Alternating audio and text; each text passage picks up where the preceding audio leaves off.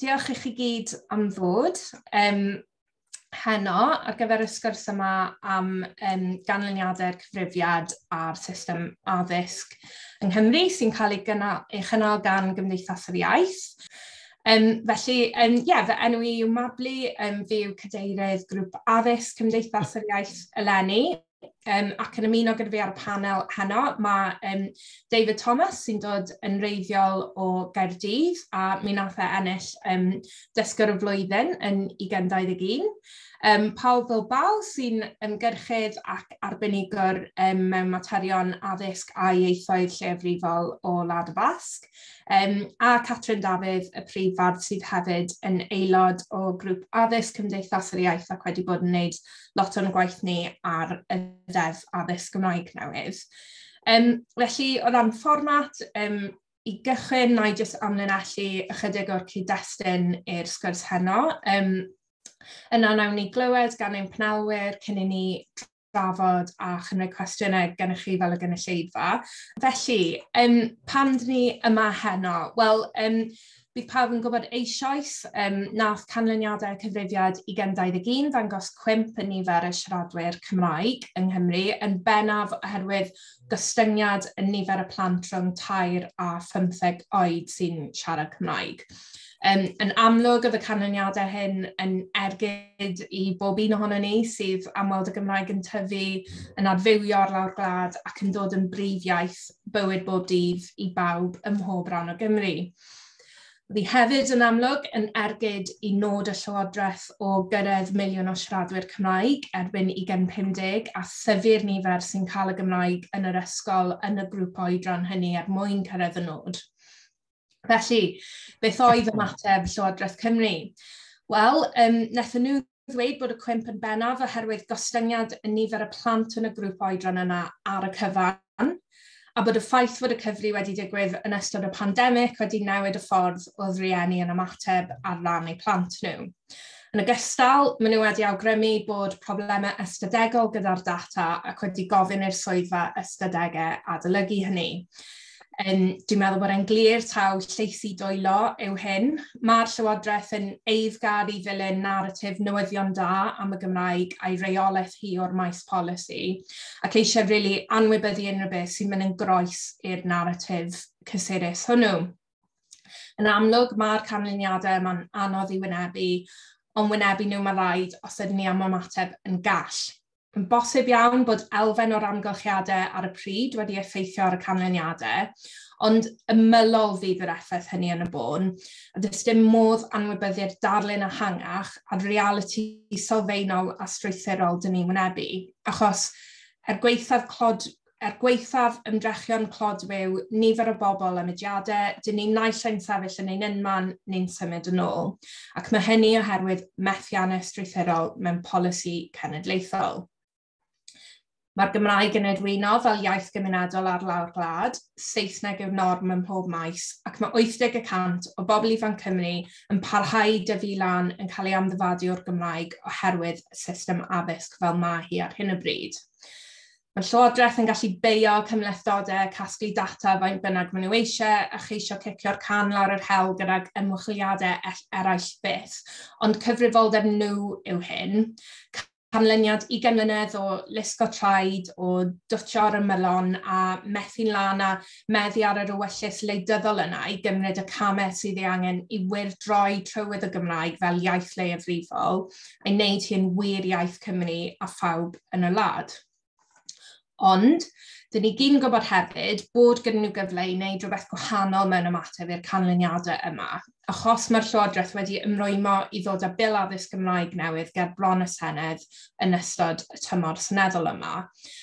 Ac i Gymdeithas yr Iaith, dyn ni'n credu taw trwy'r bil yna, mae'r cyfle i roi diwedd ar y dirywiad yma o ddifri o'r diwedd, a'r anghyfiawnder sylfaenol yna sy'n methu cymaint o blant. Felly dyna pam dyn ni wedi bod yn galw am ddeddf addysg Gymraeg i bawb. Achos, ar hyn o bryd mae'r sefyllfa lle mae 80% o bobl ifanc Cymru yn cael ei amddifadu o'r iaith, herwydd methiant y system addysg i dyfu a normaleiddio addysg Gymraeg yn anghyfiawnder sylfaenol. Dyn ni hefyd yn gwybod bod hynny'n anghyfiawnder sy'n cael ei gweithygu gan y ffaith bod rai plant o gefndiroedd ac ardaloedd penodol sy'n cael ei amddifadu mwyaf yn cynnwys cymunedau difreintiedig a chymunedau croenliw. Ond hefyd, hyd yn oed mewn ardaloedd lle mae rhan helaeth o'r boblogaeth yn dal i siarad Cymraeg, mae nifer o bobl ifanc yn colli sgiliau iaith nhw wrth fynd trwy'r system addysg, a dyn ni'n gwybod wedyn, dyn ni'n colli nhw fel siaradwyr pan maen nhw'n mynd yn hŷn. Mae'n amlwg i bawb bod y system bresennol o gynlluniau strategol y Gymraeg mewn addysg, sef ffordd bresennol y Llywodraeth o gynllunio addysg Gymraeg, wedi methu cyrraedd targedau'r Llywodraeth ers degawdau. Mae'r twf blynyddol mewn addysg cyfrwng Cymraeg ar gyfer plant 7 mlwydd oed, sef y prif ffordd mae'r Llywodraeth yn mesur yn y maes yma, wedi bod yn llai na 1% y flwyddyn. Maen nhw wedi methu eu targedau nhw ar hynny tro ar ôl tro o ran twf. Mae yna hefyd wedi bod gostyngiadau cyson dros y blynyddoedd yn nifer yr athrawon sy'n gallu hyfforddi a dysgu trwy gyfrwng y Gymraeg, ac mae'r Llywodraeth wedi methu targedau diweddar nhw o ran hynny hefyd. Felly beth yw'r darlun ehangach? Mae Cymdeithas y Iaith eisiau sicrhau bod pob person ifanc yn gadael yr ysgol gyda'r gallu i gyfathrebu yn rugl yn Gymraeg, nid y lleiafrif ffodus yn unig. Mae'n holl bwysig felly bod y ddeddf newydd yna yn gosod nod cenedlaethol o symud tuag at addysg cyfrwng Cymraeg cyflawn i bob plentyn dros amser erbyn 2050.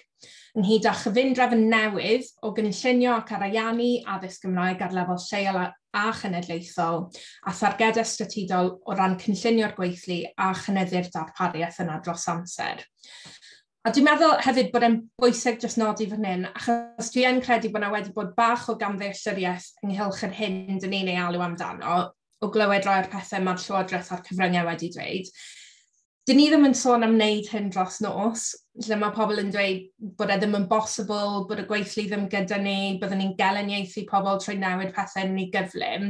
Dyn ni'n sôn am wneud y newidiadau yma dros amser mewn ffordd wedi cynllunio ffordd bwriadus, gan fynd ar daith fel gwlad gyda'n gilydd, gydag amserlen a thargedau mewn statud mwyn cyrraedd y nod yna o addysg Gymraeg i bawb erbyn 2050.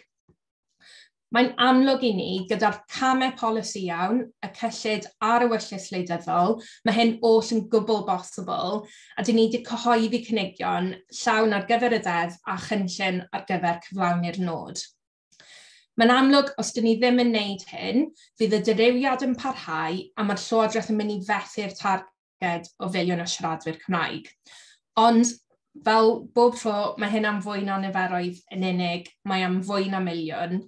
Mae am roi'r Gymraeg i bob plentyn a'i chryfhau hi ym mhob cymuned. Y trysor, yr etifeddiaeth arbennig yna sy'n perthyn i bob plentyn yn y wlad yma, pwy bynnag ydyn nhw. A dyn ni'n falch o glywed y gweinidog y Gymraeg ac addysg yn dweud taw nod iddo fe yw sicrhau bod pawb yn gadael yr ysgol gyda'r gallu gyfathrebu yn Gymraeg. Achos dyn ni'n cytuno'n llwyr gyda'r nod yna, dyn ni'n gwybod bod mwyafrif o bobl Cymru yn hefyd. Ond deddf addysg Gymraeg i bawb yw'r ffordd i gyflawni hynny.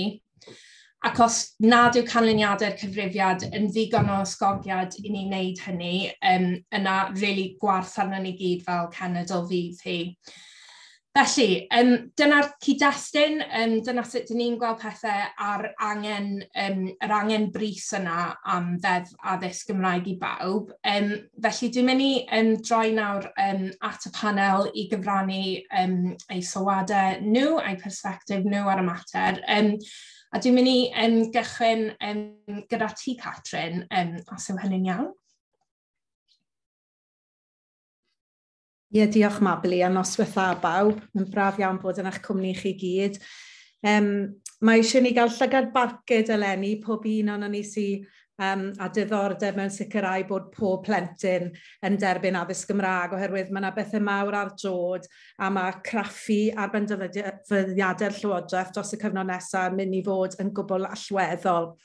Felly fel soniodd Mabli, wi ar grŵp Cymdeithas yr Iaith, Gymrag Cymdeithas yr Iaith, ac fe sonodd hi ynglyn â sylwadur gweinidog yn ddiweddar yn y siambr, Jeremy Miles, ynghylch y Gymrag, a wi am ddyfynnu yr hyn wedodd yn y siambr, oherwydd fi'n credu bod e'n allweddol i ni gofio bod Llywodraeth Cymru wedi datgan hyn yn ddiweddar. Dwedodd rydyn ni am sicrhau fod pob dysgwr ym mhob ysgol yn cael y cyfle gorau i fod yn siaradwr Cymraeg hyderus. Felly, os ych chi yn gweud bod chi'n meddwl bod angen i bob dysgwr cael y gyfle gorau i fod yn siaradwr Cymraeg hyderus, mae yna rai pethau sylfaenol yn y Ddeddf Addysg Gymraeg arfaethedig.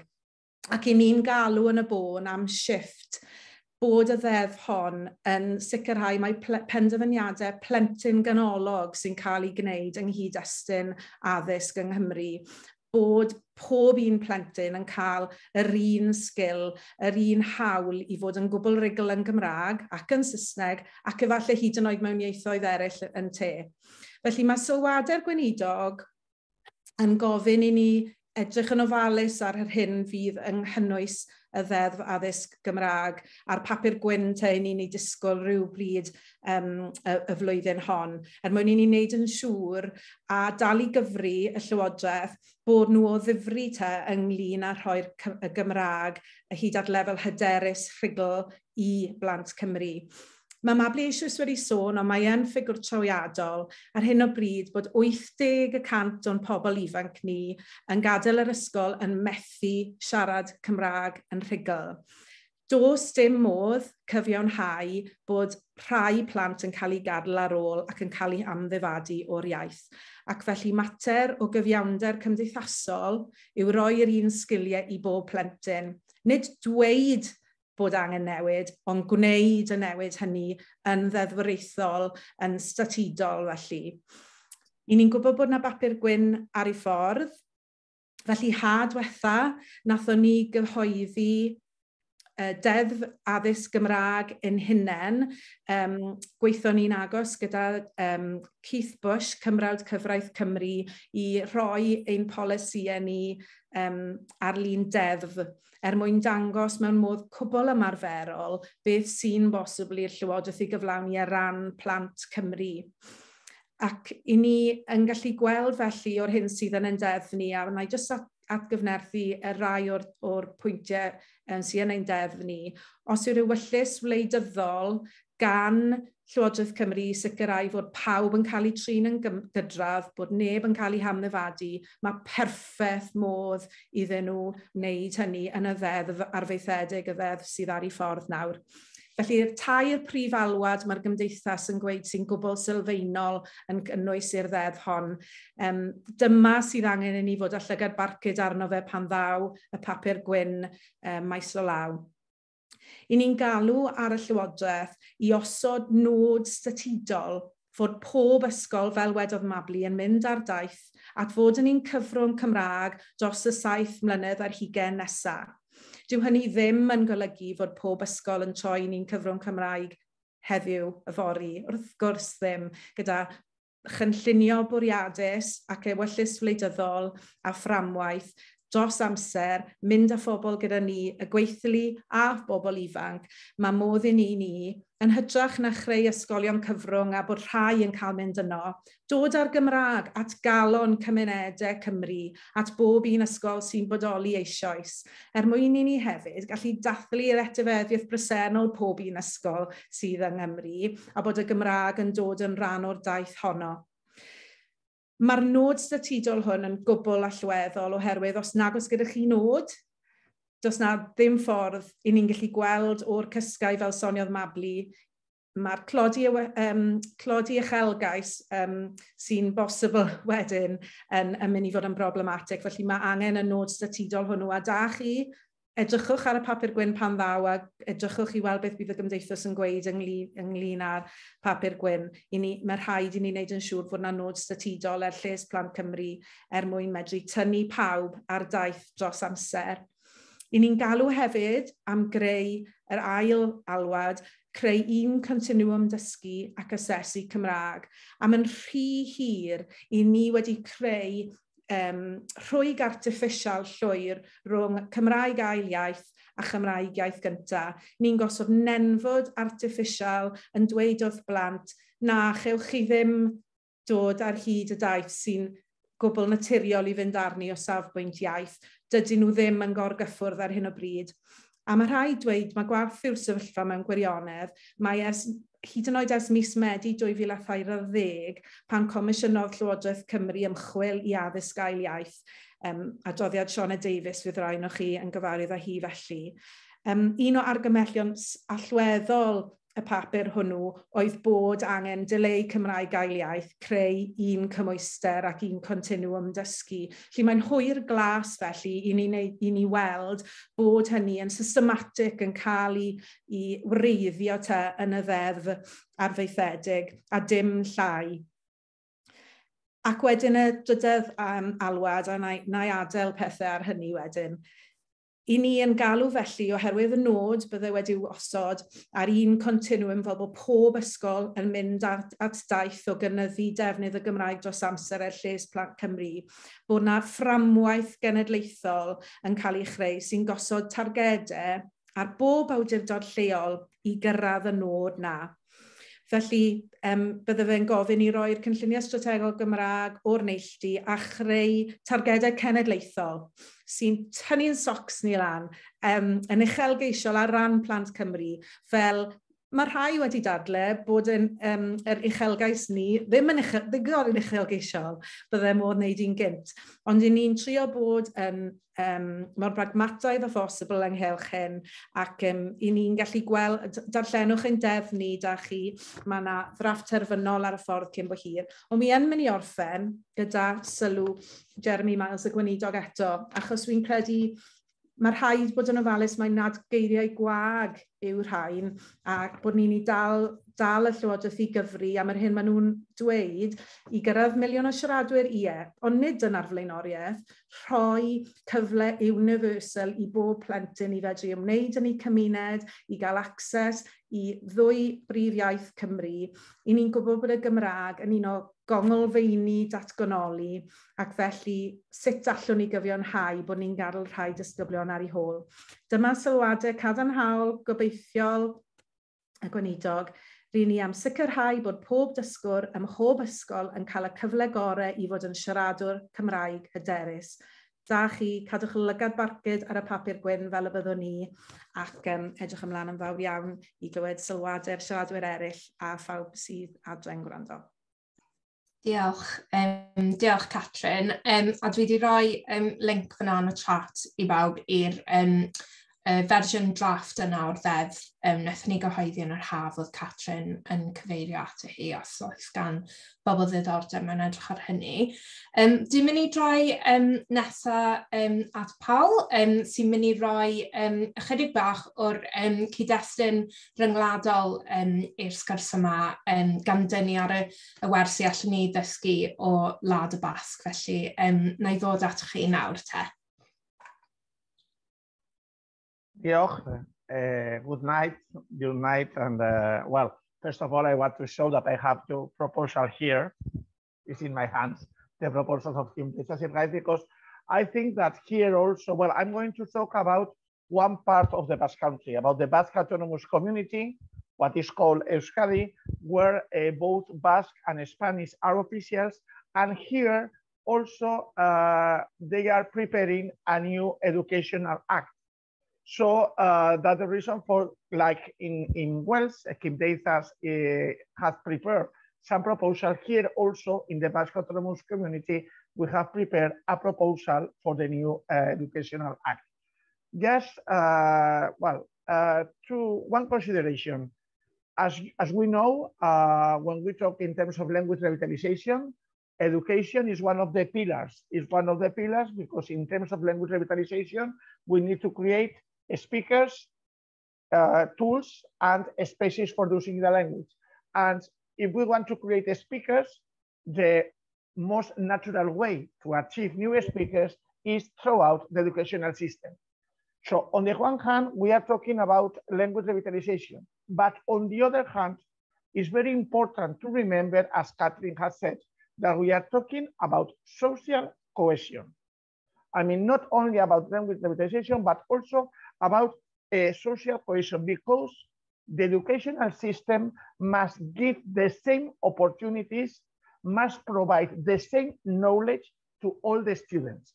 This is also in terms of language. So this is our principle.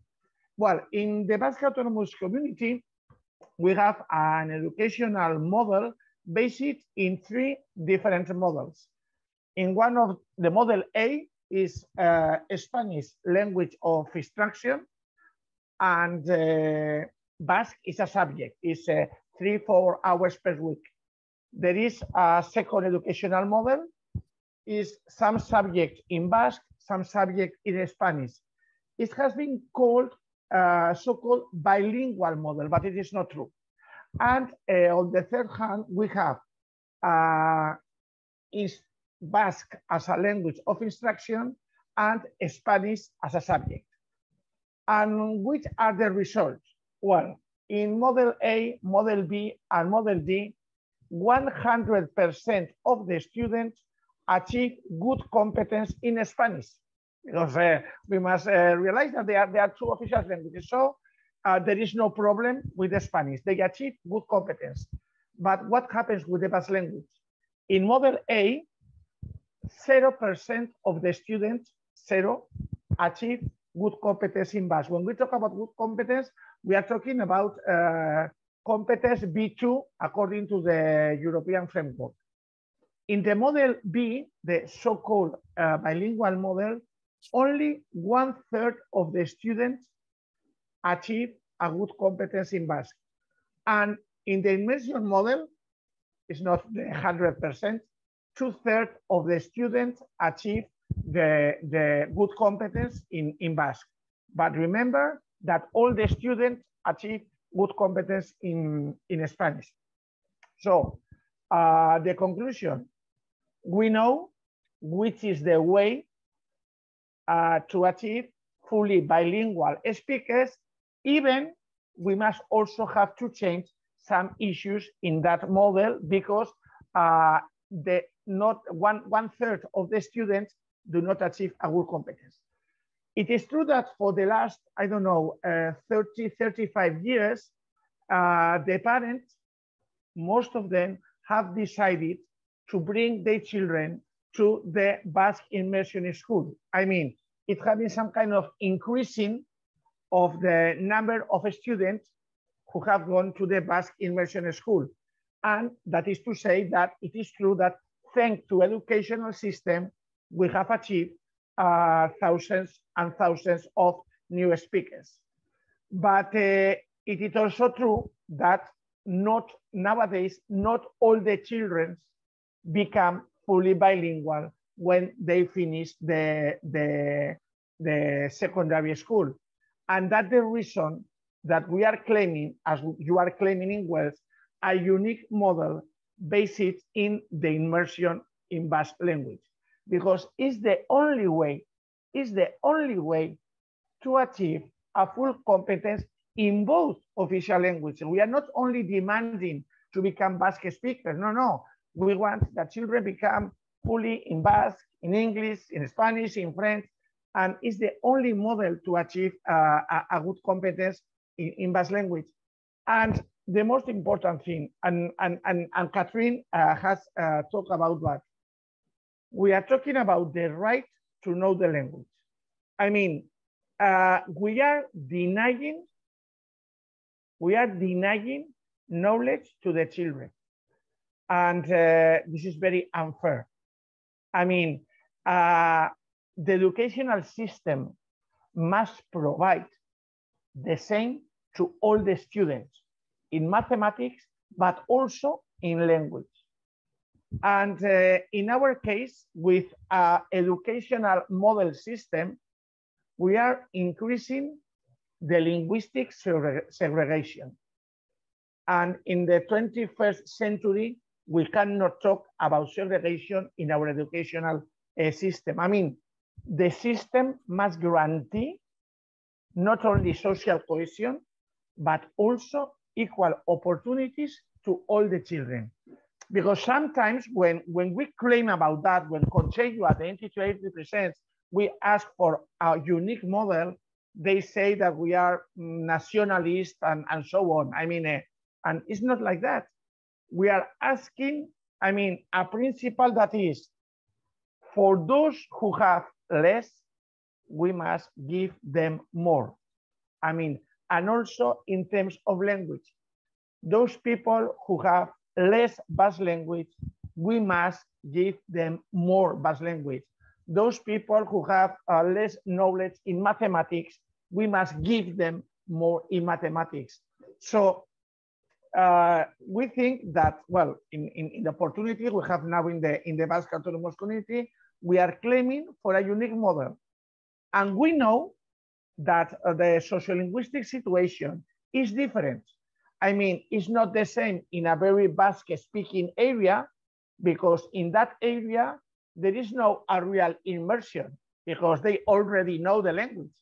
It's, but in other areas where they are very Spanish-speaking areas, then that schools, they will have just a specific language project, just, I don't know, where to invest more hours in oral expression and so on.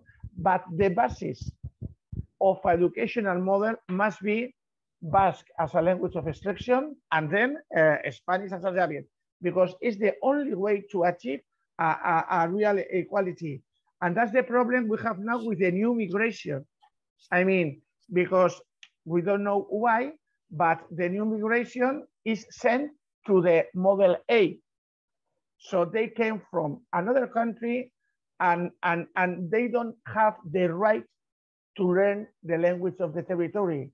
So as I have said before, you are segregating, you are discriminating children in terms of language. Because we know that sometimes there are two different rights. We think that is not real. The right of the parent to choose the language of the language instruction of the children. In our opinion, the right, I mean, the subject of the right are not the parent. The subject of the right are the children. And the educational system must provide, must guarantee the right of the children. And the children have the right to know the language of the territory. I mean, the parents have the right to choose, I don't know, if the religion, for instance, I mean, another issue, but not in terms of language, is, I mean, it's one of the duties of the educational system to provide the same knowledge to all the children. So it is true that in the Basque Autonomous Community, well, thanks to the educational model, has been some kind of increase of Basque speakers, but that system is also discriminatory, because thousands of children have been denied the right of knowing the language. In that terms, we totally support the proposal of Ymateb, because we are talking about a process. I mean, we say that if our proposal also is approved tomorrow, that doesn't mean that tomorrow suddenly all the centers will become immersion schools. No, it will be a process of 10, 15, 20 years. We will have to train the teachers. Here, it is true, when I was in Cardiff, I say that in 1976, the 4% of the teachers were Basque speakers. In 1995, 67 of the teachers were Basque speakers, because there was a process to teach the Basque language to all the teachers. So it is possible, but you need a decision. The decision to say, well, we are going to put into for this model, it will be a process, and in 20 years time, like you did in the 2050, how many speakers, I don't know how many million of speakers, but it is possible. I mean, I think that the most important thing is to say that it is possible, but you need political determination, because this is the key. Well, on the one hand, to fully revitalize the Welsh language, but also the key to achieve a real cohesion. And sorry, because I think I have spent more than 7 minutes. Well, you know that I speak too much. Sorry. Na, diolch yn fawr iawn, Paul, neges really pwysig a chadarnhaol yna ar enghraifft concrete yna o Wlad y Basg o sut mae newid mawr wedi ac yn gallu digwydd yn y system addysg o bod e'n hollol bosib. Diolch yn fawr. So, na I just symud ymlaen ta ti, David, I ti siarad ychydig bach am dy perspectif di ar hyn a pam ti'n meddwl bod e'n bwysig. Mae'n anodd I fi ddilyn Paul mewn gwirionedd, achos mae wedi siarad mor pwerus am hawliau plant, a dwi wedi dioddef fi'n credu yn fy mywyd hefyd wrth beidio addysgu Cymraeg. Dwi'n dod o Gaerdydd yn wreiddiol, ces I fy ngeni yn 1969, a magwyd fi ac addysgwyd fi yng Nghaerdydd yn ystod y 70au ac yr 80au. So fel canlyniad, dwi'n ystyried fy hun fel un o'r cynhedlell goll mewn ffordd, achos pan ro'n i'n ifanc, doedd ddim cyfle I fi ddysgu Cymraeg o gwbl. Ces I fy magu mewn teulu hollol di-Gymraeg, mewn cymuned hollol di-Gymraeg, a dwi'n cofio pan dechreuodd y rhaglenni teledu, a oedd yn brin iawn yn y Gymraeg ar y pryd, ro'n i'n arfer troi i'r sianel arall, mae'n jyst codi cywilydd arna I nawr. Ond yn y cyfamser mae'r pethau wedi newid, diolch beth. Dechreuodd fy nhaith gyda'r gair Cymraeg, really, fel oedolyn, yn 1990 ar y maes ar y Eisteddfod Genedlaethol Cymru. Es I lan gyda ffrindiau, a doedd neb ohonon ni yn siarad Cymraeg ar y pryd, a ro'n I ar goll I fod yn onest. Ond nes I sylweddoli, mae hyn yn arbennig, mae hyn yn werthfawr, mae rhywbeth arbennig yn mynd ymlaen o'n gwmpas I, ond dwi ar goll. A dyna oedd y foment I fi jyst penderfynu rhyw bryd I ddysgu'r iaith. Yn yr 80au, wrth gwrs, doedd ddim llawer o gyfleoedd I bobl ifanc yn Gymru ar y pryd. Roedd y sefyllfa economaidd yn ofnadwy ar y pryd, a fel llawer o bobl ifanc, ro'n i'n gorfod gadael Cymru I ffindio swydd yn Lloegr. Ond y bwriad wastad oedd dod nôl I Gymru. Nes I symud nôl I Gymru yn 2016, i'r Fro Cymraeg, I Gorllewin Sir Gyfyrddin. Ac wrth gwrs, roedd dysgu'r iaith y peth amlwg I wneud, a dyna'r beth penderfynais I wneud. A mae wedi bod yn profiad mor gadarnhaol. Does dim dwywaith. Dwi wedi gwneud ffrindiau a chysylltiad y newydd. Mae'r iaith Cymraeg wedi agor drysau I fi fel heno yn enghraifft, jyst cael y cyfle I fod gyda chi gilydd. A jyst wedyn, hefyd jyst helpu fi integreiddio yn y gymuned leol, teimlo rhan o'r bethau, wneud cyfraniad ehangach yn y gymuned gobeithio. Ac wrth gwrs, dylen ni ddweud bod fi'n rhedeg busnes sy'n hollol ddwyieithog. A y defnydd y iaith Cymraeg wedi bod yn allweddol i'r llwyddiant busnes gwledig ni. So felly, mae dysgu'r iaith fel oedolyn yn talu ffwrdd, right? Ydy, ond, a dyna'r ond enfawr, right? Byddai wedi bod yn well I fi ddysgu Cymraeg a dod yn siaradwr mamiaith yn blentyn, Rhaid I fi fod yn onest, right? Mae angen ymrwymiad enfawr ac ymdrech enfawr I ddysgu fel oedolyn. Dwi wedi mwynhau y profiad, ond mae'n cymryd amser, right? Mae'n cymryd ymdrech. Ac mae'n amhosib I fi nawr, jyst dychmygu y cyfleoedd gallwn ni wedi cael pe bawn ni wedi tyfu lan yn ddwyieithog. Achos mae wedi mynd, mae'n rhy hwyr I fi nawr. Mae'n jyst yn rhy hwyr. Dwi wedi dod nôl at y Gymraeg yn gymharol hwyr yn fy mywyd. Ac mae'r dysgu Cymraeg a defnyddio'r iaith pob dydd yn un o'r pethau dwi fwyaf falch ohono yn fy mywyd. Dwi'n credu mewn ffordd fel dwi wedi adennill fy etifeddiaeth fel Cymro. Ni'n dweud tro'r amser, mae'r Cymraeg yn perthyn I ni gyd, beth bynnag chi'n siarad Cymraeg neu byd, wel, Sa'n mwyn clywed hwnna. Mae just rwtch. Dwi wedi dod nôl at y Gymraeg, ond dwi ffili helpu jyst meddwl am y holl bethau a byddwn ni wedi gwneud fel siaradwr dwyieithog. Cael mynediad i'r diwylliant Cymru-Cymraeg sy'n mynd ymlaen o'n gwmpas i. Doedd dim posibilrwydd i fi wneud hwnna pan ro'n i'n ifanc. Y ffrindiau a chysylltiadau gallwn ni fod wedi wneud ac yn y blaen, cyfleoedd economaidd, cyfleoedd o ran swyddi a jyst y cyfle i aros yn Gymru falle, achos roedd rhaid i fi adael Cymru ar y pryd.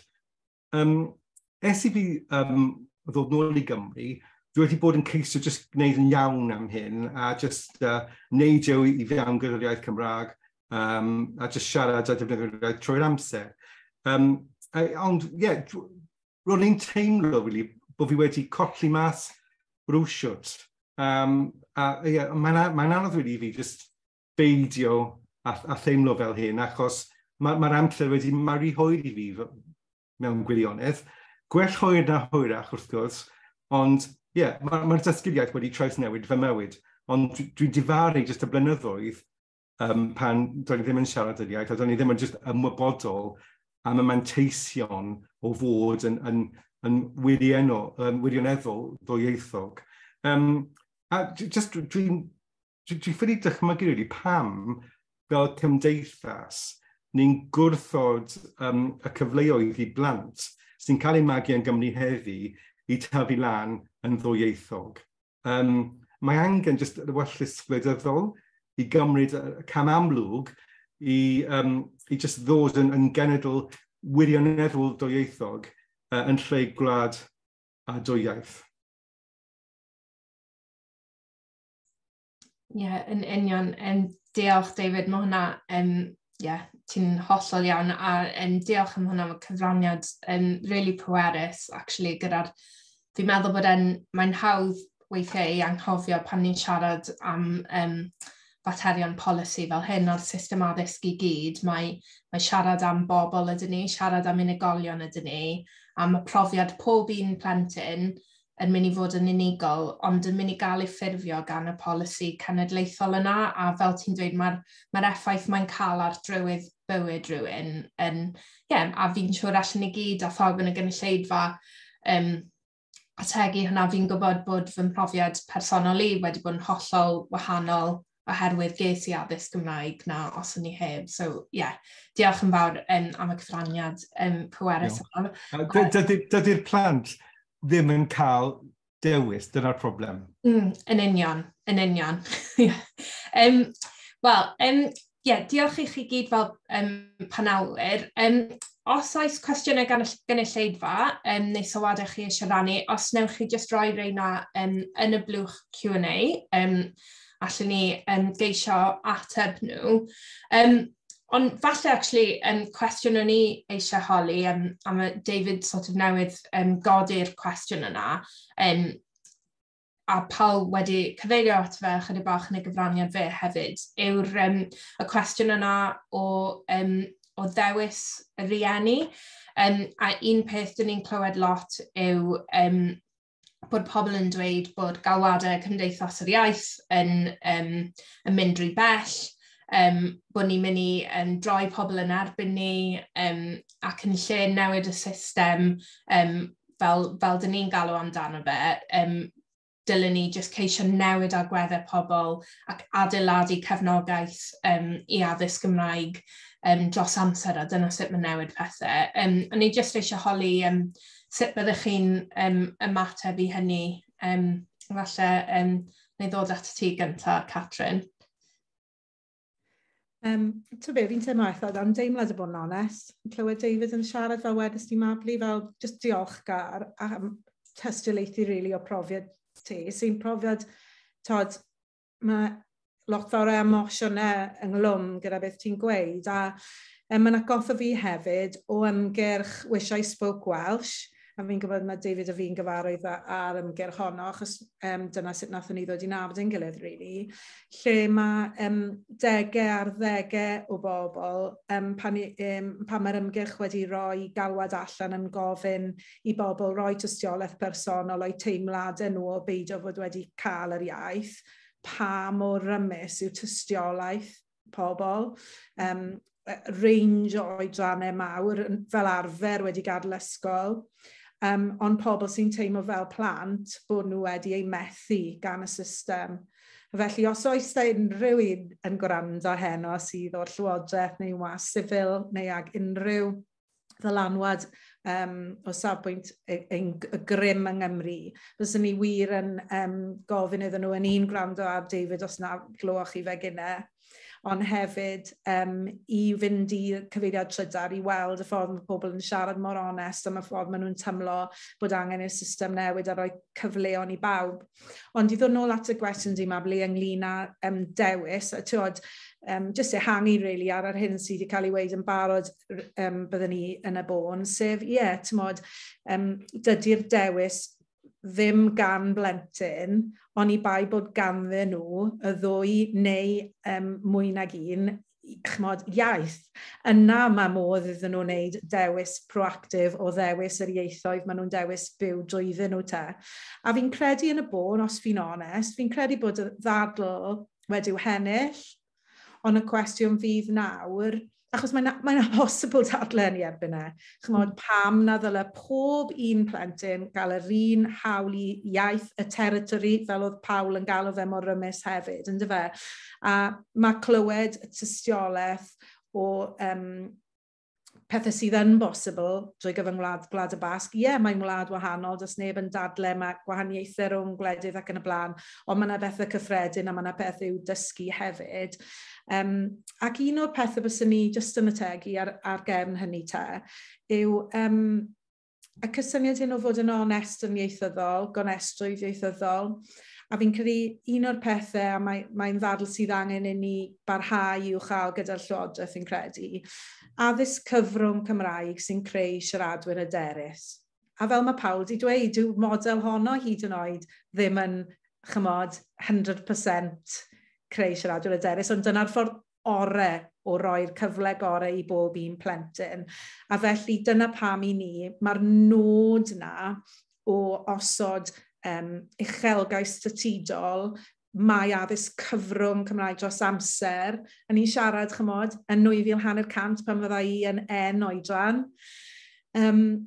bod e mor allweddol i fod yn onest yn ieithyddol nawr, bod angen anelu at nod uchelgeisiol ond cwbl realistig ar ran Plant Cymru. Achos os nad ydyn ni'n bod yn onest nawr am beth ni'n gwybod sy'n creu siaradwyr, newn ni ddim yn agos at wneud cyfiawnder gyda roi hawl i bob plentyn yn y wlad.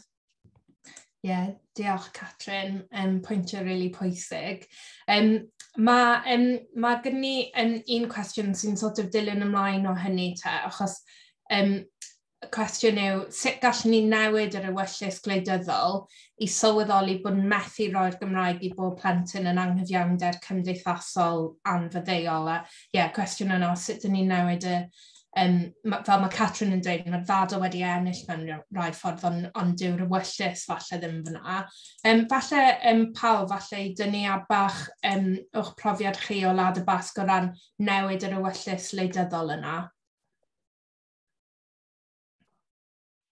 I mean, it's not easy, and I remember that once I have a chat with Catrin, we share the same problem, because here we have also some people who demand the right of the parents to choose the language. I mean, we have the same problems, almost the same problems.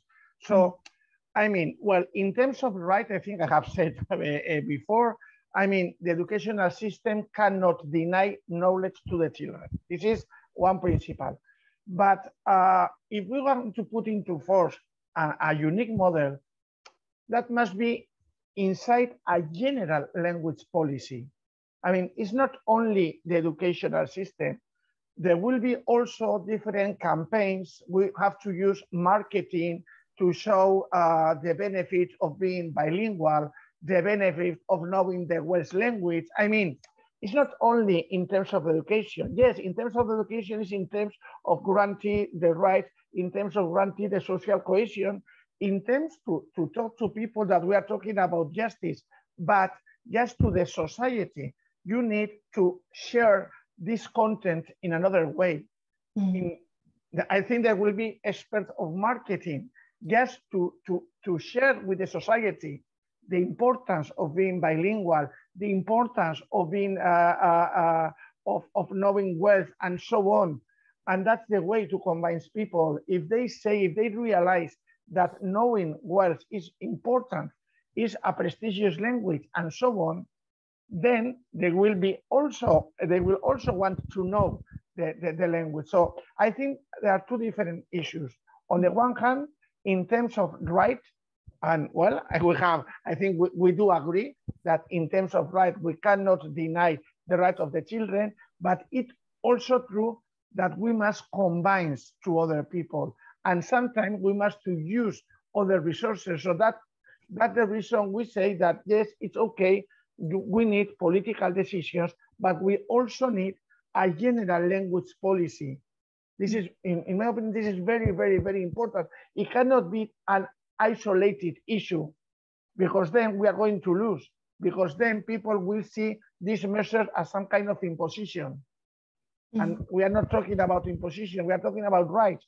So we need to take a strong message, but also some kind of marketing, communication, just to share the benefit of bilingualism or experiences like the experience of David is fantastic. Experiences to share with the people the importance of knowing the language of the authority for different reasons.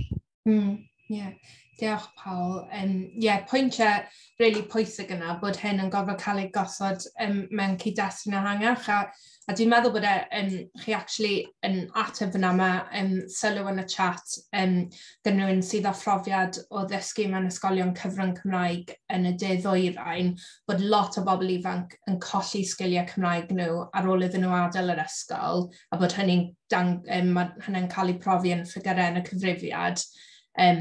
Achos does dim cyfleoedd gan bobl i ddefnyddio'r iaith unwaith maen nhw'n gadael yr ysgol, a does dim digon o swyddi lle chi'n defnyddio'r Gymraeg yn amlwg. A dwi'n meddwl, a fel oedd David yn dweud, bod y cyfleoedd economaidd yna ddim wedi bod yna i chi fel person ifanc.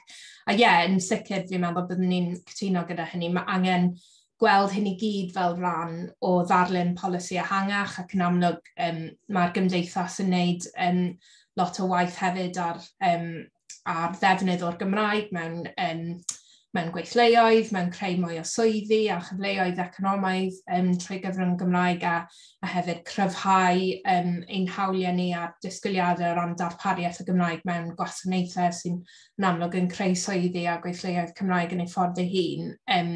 Felly mae angen gweld hyn i gyd fel rhan o ddarlun ehangach, ond yn amlwg mae'r system addysg mor hanfodol yn y man cyntaf yna o ran creu'r siaradwyr, ac mae angen cael dilyniant trwy gydol bywyd unigolyn yn dyfe. Mae sylw arall yn y chat, Sel yn dweud dylen ni fod yn fwy Ewropeaidd ac anelu am amlieithrwydd Cymraeg a Saesneg o trydydd iaith amrywiol, yn union yn hollol.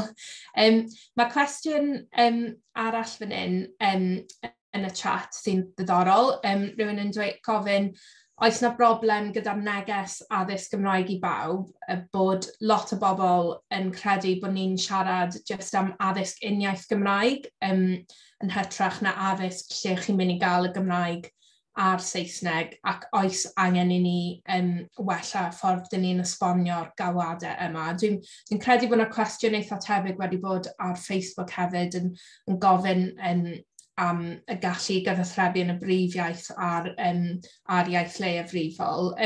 David, allai ofyn i ti, wyt ti'n meddwl bod yna falle diffyg dealltwriaeth neu cymhlethdodau o ran y neges, a falle bod angen esbonio yn fwy yr hyn dyn ni'n galw amdano fe? Dwi'n siŵr, un o'r problemau fwyaf fi'n credu ydy'r Mae'r gwleidyddion yn y Senedd yn ofnus iawn. So nhw'n moyn dieithrio pobl, a mae'r pobl yn meddwl nawr cael nhw'n gorfodi i anfon eu plant trwy yr addysg un iaith y Gymraeg. Ond, dwi'n ar y rheirio nawr y geiriau Meryl Hopwood sydd wedi dweud pam fydda ti'n edrych trwy un ffenest yn dy fywyd pan mae yna sawl ar gael. A dyna'r cyfle ni wedi bod yn gwrtho really plant Cymru. So, fel dwedodd Paul, mae'n cwestiwn really am hawliau'r plant. Mae'r gwleidyddion yn y Senedd yn credu, jyst yn poeni yn ormod am y barn rhieni, a jyst falle o'r holl agenda, y Daily Mail neu Western Mail neu beth bynnag. Rhaid i ni jyst fod yn fwy uchelgeisiol, dwi'n credu. Fel arall, ni'n jyst yn gadael cenedlaethol arall jyst yn mynd heibio. Yn union. Fel mae rhywun yn dweud yn y sylwadau hefyd, mae addysg cyfrwng Cymraeg yw'r gwir addysg ddwyieithog. Dyna sut mae creu siaradwyr Cymraeg a Saesneg gyda'r un sgiliau. A dwi'n meddwl fel nes ti ddweud, David, y gwahaniaeth rhwng fod yn wlad gyda dwy iaith a bod yn wlad wirioneddol ddwyieithog yn ffordd dda o feddwl am hynny. Paul? Yes, just a comment. As I have said before, in the Basque Autonomous Community, in the immersion model, I mean, 100% of the students achieve good competence in Spanish. Because it's true that it also happened here. If I bring my child to the Basque immersion school, they will know Spanish. No, that's not true. I mean, 100% of the students achieve good competence in Spanish. So it's a way to become, what is more, in the Basque Autonomous Community, in our proposal, we ask competence B2, both in Basque and Spanish, and competence B1 in English. As an international language, I mean, we would like to have trilingual children based always in the Basque language. So I think that sometimes there are false sentences and they use it just to go against our language, is to say that, no, he or she, and sometimes it's true that some parents are afraid of that because they don't know the reality. So they have heard that, no, if you send to the immersion school, your child will not be good competence in Spanish, so be careful. And the figures are, it's something quite interesting, some years, in some external evaluations, students who are in the Basque immersion school have better qualifications in Spanish language than those that are in the monolingual model. So it's not true. A fi'n meddwl bod ffigurau tebyg fan hyn yn Nghymru hefyd mae rhywun wedi nodi yn y sylwadau o ran sgiliau a chanlyniadau Saesneg hefyd. Catrin? Eisiau jyst gweud mor llesol hefyd yw cael y sgwrs hyn yn y chat gyda pob sy'n gytre yn cyfathrebu a fel hyn mae symud pethau ymlaen a gofyn i'n gilydd, chymod, mae'n mor llesol. A fi'n credu fel, chymod, mae job o waith yn amlwg gan ymgyrchwyr o safbwynt holi hunain trwy'r amser ynglyn â sut ni'n cyfathrebu bod beth yw bod yn wirioneddol ddwyieithog ac addysg cyfrwng ac yn y blaen. Ond mae'r gwleidyddion yn gwneud commitment i gyfrwng Cymraeg dros amser yn un peth. Ond petai yr ewyllus wleidyddol yno, a fi'n ffyddiog bod e ar dwf a bod yna bosibiliadau mawr neu byddwn ni ddim yn boddran ymgyrchu. Fi'n credu bod yna shift Mae'r hyn sydd bod yn digwydd gyda pêl-drod yng Nghymru, chymod, mae eisiau bob plentyn fedru deall yma o hyd. Mae'r wlad yn newid o flaen ein llyged ni. Mae yn mynd yn fwy plentyn ganolog sy'n ni'n dadle, yn hytrach na'r cysyniad hyn o ddewis y rhieni yn unig. Ond mae'r rhieni yn bwysig iawn ac mae'r staff yn gwbl allweddol. Felly, beth byswn ni'n disgwyl i ddigwydd gyda'r newid mewn disgwrs ac gyda'r shift yn yr ewyllus wleidyddol, a ni yn gweld shift ond falle ddim cweit digon sydyn, yw, chymod, os yw'r holl gyfundrefn y tu ôl i'r egwyddorion craidd bod addysg cyfrwng, chymod, ymhen amser yn nod i ni, wrth gwrs fe fydde'r disgwrs a'r marchnata, a'r cyfathrebu gofalus o'n pobl ni sy'n dangos mae addysg ddwyieithog, sef addysg cyfrwng, sy'n creu siaradwyr dwyieithog. Fe ddele hynny yn te. Fe ddele hynny fel rhan o naratif. Os ych chi'n ddigon hyderus i gredu fe, chi'n mynd i fod yn ddigon caredig i'w egluro fe. A fi'n creu, chymod, y daith weddol ar y deg na yw hi mewn gwirionedd o fynd â phobl gyda ni. Felly dyna byddwn ni'n gweud mewn ymateb i'r pwyntiau yna, chymod, ynglyn â os yw pobl yn tymlo falle bod yna ddiffyg cyfathrebu. Ond mae yna un pwynt arall hefyd, a na i gloi wedyn o safbwynt hyn. Chymod, mae lot fawr o rieni hefyd yn meddwl bod yr hyn o Gymraeg mae plant ar hyn o bryd yn cael mewn ysgolion Saesneg yn rhoi Cymraeg i'w plant.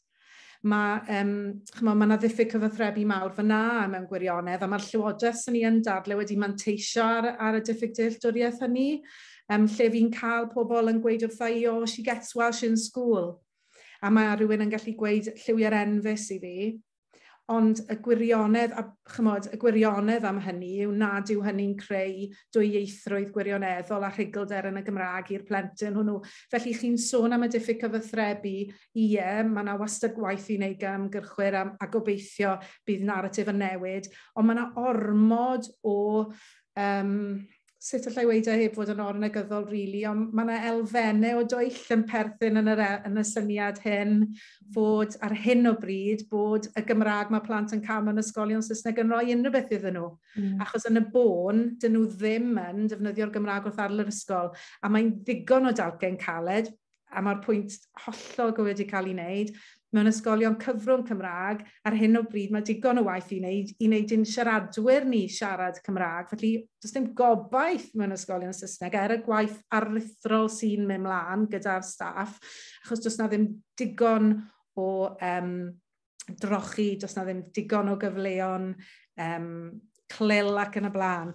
Ond bod y system yn symud mwyn rhoi mwy a mwy o gyfleon i mwy o blant, chymod, dyna i ni'n gofyn amdano fe yn dyfe dros amser. Diolch, Catrin. A mae gen ni rai sylwadau hefyd gan y gynulleidfa sy'n ategu lot o be mae'r panelwyr wedi bod yn dweud. Sylw yn dweud mae'r data yn dangos yn gwbl glir os bydd unigolion yn gadael ysgol ddim yn medru'r Gymraeg, bydd rhyw 98% ohonyn nhw byth yn dysgu Cymraeg. Mae addysg uniaith Saesneg felly yn ddedfyd oes gyda'r dewis eisoes wedi wneud dros y disgyblion, a dyw'r Gymraeg wedyn ddim yn gallu perthyn i bawb pan mae'n dim ond lleiafrif sydd gyda'r amser i ymroi i ddysgu fel oedolyn, fel oedd David really yn profi gyda dy stori di, a bod, mae gymaint yn haws roi'r Gymraeg i blant. Hefyd mae sylw arall, dwi'n meddwl sy'n un really pwysig hefyd, bydde addysg Gymraeg i bawb yn golygu cryfhau profiadau disgyblion sydd yn derbyn addysg Gymraeg fel darpariaeth leiafrifol ar hyn o bryd. A fi'n meddwl bod mae hynny mor bwysig i gofio. Mae wneud hyn yn rhywbeth fydd yn cyfoethogi bywydau ni gyd. Mae cymaint gyda ni fel i ennill fel gwlad dros ein plant a'n pobl ifanc ni. A lot o bobl yn dweud y buddion sydd gan addysg Gymraeg i blant, bod rhaid i magu ddwyieithrwydd fod yn rhan o agenda hangach o ran hybu iechyd a hawliau plant. A rhywun hefyd ar Facebook yn pwyntio at enghraifft o rywun teulu sydd mewn addysg Gymraeg gyda phlant gyda'r Twrceg a Romaneg fel mamiaethoedd ac yn defnyddio nhw yn naturiol ochr yn ochr a'r Gymraeg a siŵr o fod y Saesneg hefyd. Felly, fi'n meddwl, diolch yn fawr i bawb am y sylwadau yna, achos maen nhw'n wneud pwyntiau rili dda. Dyn ni'n dod at ddiwedd ein awr ni, mae wedi mynd yn gyflym. Diolch o galon i bawb am ddod. Diolch yn fawr i chi panelwyr am eich cyfraniadau chi.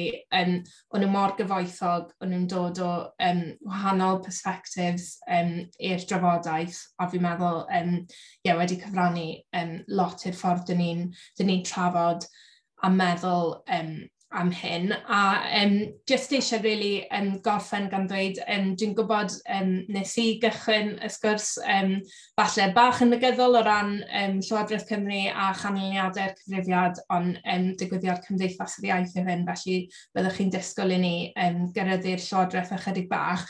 Ond fi yn meddwl i orffen ar y nodyn positif yna, oedd Catrin yn ei sylwadau ola hi fyna, a hefyd Paul o'r enghreifftiau ti wedi cael o sut mae pethau fel hyn wedi newid yn Wlad y Basg, a David dy stori a dy perspectif ysbrydoledig di o ran sut allan ni newid fel gwlad.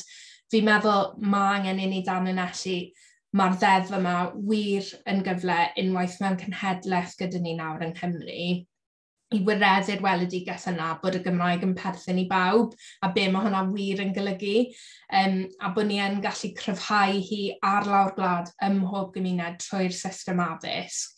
A really cymryd ein lle ni ar y llwyfan ryngwladol yna o ran gwlad sydd wedi gwyrdroi'r trywydd naturiol ac anffodus yna dyn ni'n gweld gyda ieithoedd lleiafrifol.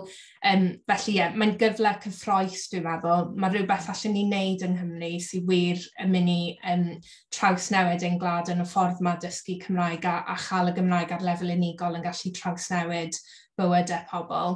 Felly, diolch i chi gyd am ddod. Diolch i'r panelwyr unwaith eto. Diolch yn fawr i'r gynulleidfa i gyd. Os ydych chi'n cytuno gyda'r hyn ydych chi wedi clywed heno, ac mae'n amlwg o'r sylwadau a'r cwestiynau bod gyda ni tipyn o bobl gyda phrofiad o'r maes addysg. Os ydych chi'n cytuno ac eisiau gweld y Llywodraeth yn gwireddu'r nod yma ac gweithredu ar yr hyn sydd ei angen, please ymaelodwch â Chymdeithas yr Iaith, cefnogwch yr ymgyrch yma dros Ddeddf Addysg Gymraeg i bawb unrhyw ffordd allwch chi. Mae croeso mawr i chi gysylltu gyda ni post@cymdeithas.cymru neu ar y cyfryngau cymdeithasol. Mae croeso mawr yn amlwg i chi ymuno gyda'r grŵp addysg sy'n gweithio tu ôl y llenni ar yr ymgyrch yma. Mae unrhyw help llaw i'n gwirfoddolwyr ni sy'n gwneud rhan helaeth o'r gwaith wastad yn cyfri ac yn help mawr i ni. Felly, diolch o galon i chi gyd. Diolch David, Paul a Catrin am eich cyfraniadau chi. Nos da ac ymlaen yn ni at addysg Gymraeg i bawb.